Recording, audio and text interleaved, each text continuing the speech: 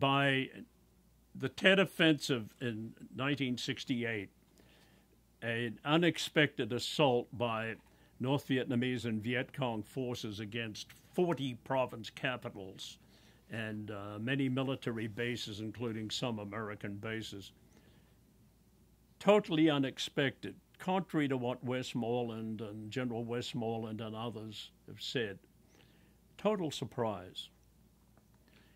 And the impact of the reporting was a major influence on the American public. Now, the military says, well, those damn reporters ruined it for us, because all those stories about the embassy and the Chalon being blown away, and my answer would be, if you hadn't allowed the Viet Cong and NVA into Saigon, you wouldn't have had all these stories.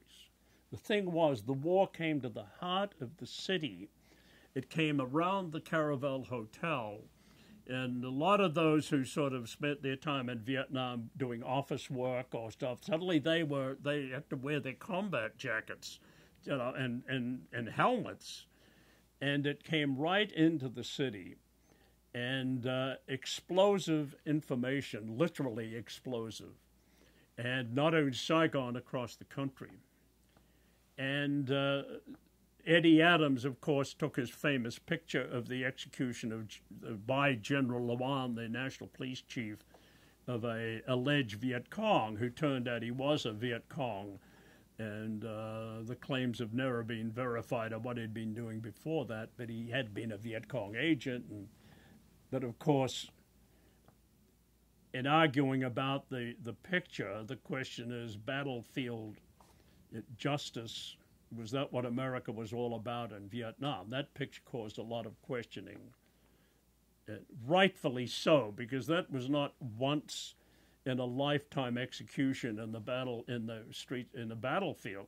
Executions were common in this war by Vietnamese against Vietnamese. This was one that was captured by one of the great photographers of our time. Remarkable picture, remarkable courage to take that picture as this maniacal police chief pulled up his pistol, pulled the trigger.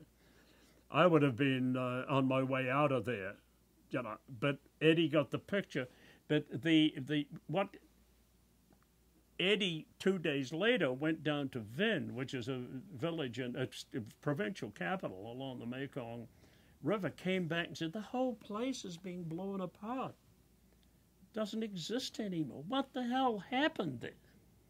Now, it wasn't the VC. They don't have artillery, and they don't have the kind of equipment that could, blow a concrete house apart. They had some rockets and AK-47, but they didn't carry through the jungle. Eventually they did, but at that point they carried small arms, basically. And I was thinking, I did a story on the mass graves in Saigon, and they dug the huge trenches. And it reminded me of Holocaust pictures, because they were just throwing bodies in, body after body, literally thousands, filling it. And there were a few people around looking for loved ones, but they're just throwing them in golf carts. Anyway, that was going on. And so the next day, the military command, called up and said, well, we've got a seat for AP on a plane to Binh Tre, which was a capital. We're very proud there because they defended themselves well. It's a good example of what we'd like to see, how this war is going. They were good people there. So I was happy to go back because I'd been in Binh Tre a few weeks earlier, and I'd met the advisory people and the governor, and looked around town. I thought, wow, this is good because I'll be able to talk to these guys and get a good story, because I'd heard that the place had been invaded by the NVA or the VC.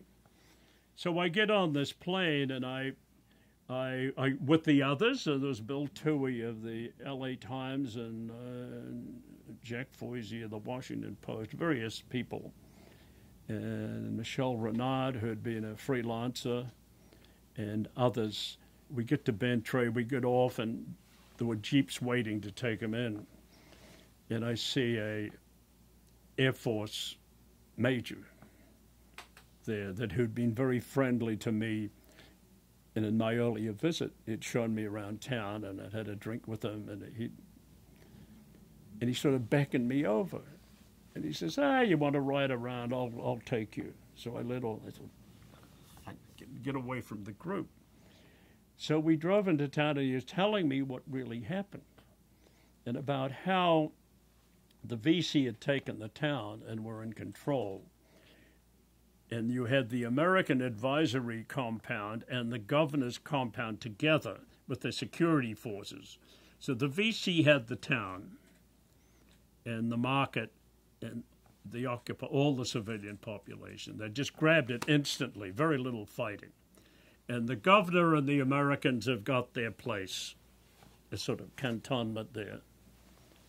And he said the decision was made by the 9th Division, U.S. division that was going in the Delta area, U.S. Infantry Division, to go in with heavy stuff, bombing and artillery, and to drive the VC out. And he said it was terrible. There were at least 500 people dead that I know, but it was just, and he expressed real concern about it having happened. So when I went into town, and my questioning was about basically, I'd already known from him what had happened. And he talked about flying over it.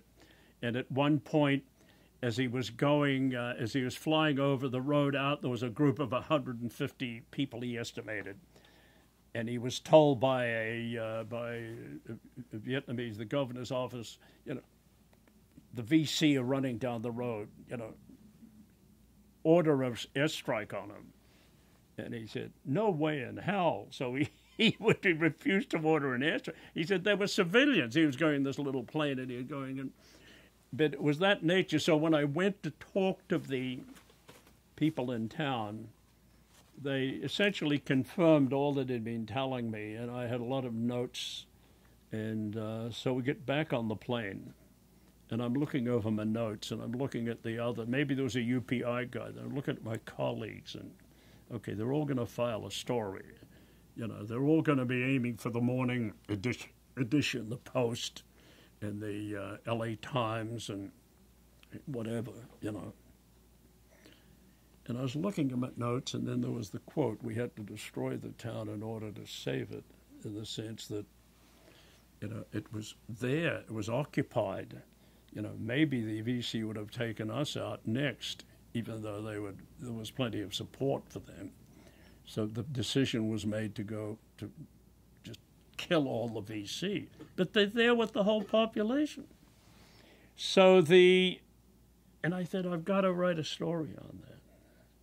And I got back to the office and I sat down, and it was a sort of a feature story. I said, at what point in time do you decide to kill your own people in order to, to restore security? It went on to that. In the 4th paragraph I mentioned, this American major said that we had to destroy the town in order to save it, meaning that we're saving our position here.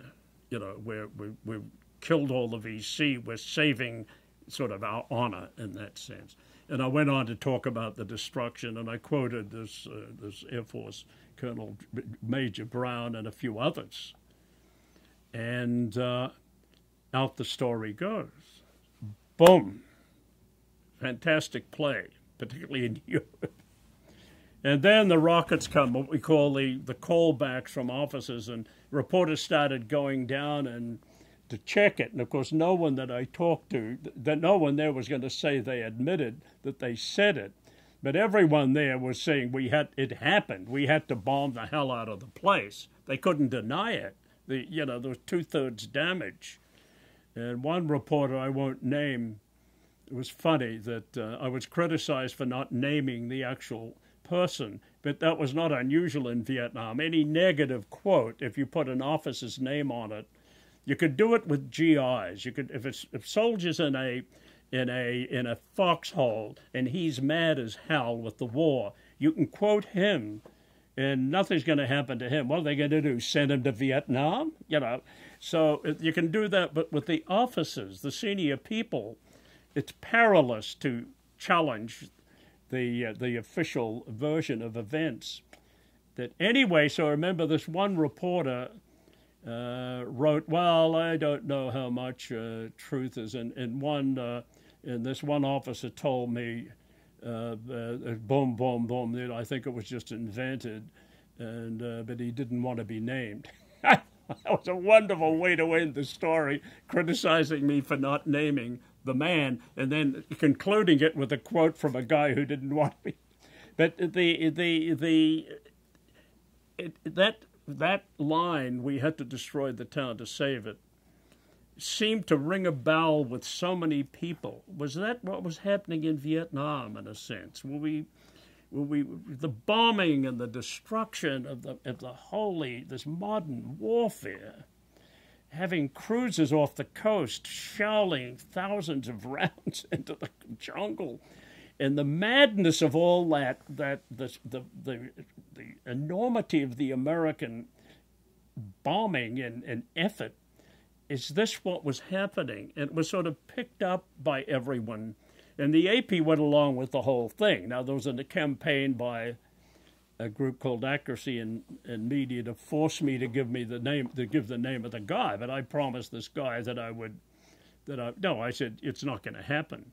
And ironically, I saw a few years ago that one of the people that was there basically took credit for having said the quote. Now, I don't think it was him who said it, but he actually took credit for giving that quote. He has since died, but I thought that was sort of intriguing. But that's immaterial, the quote, and I still keep seeing it, destroying the town to save it. And I'm so glad that I got that quote. And it is said that quote in Eddie Adams' picture turned the tide of war. There was a lot more turned the tide of war. But it did sharpen the American public's sense of what was going on. And that's what we were there for. And as far as I was concerned, this vast destruction of the war effort was just shocking. And that I wasn't going to do anything about it. I couldn't, but I wanted to inform the American public about it, and if they wanted to go along with this kind of thing, that was how democracy works.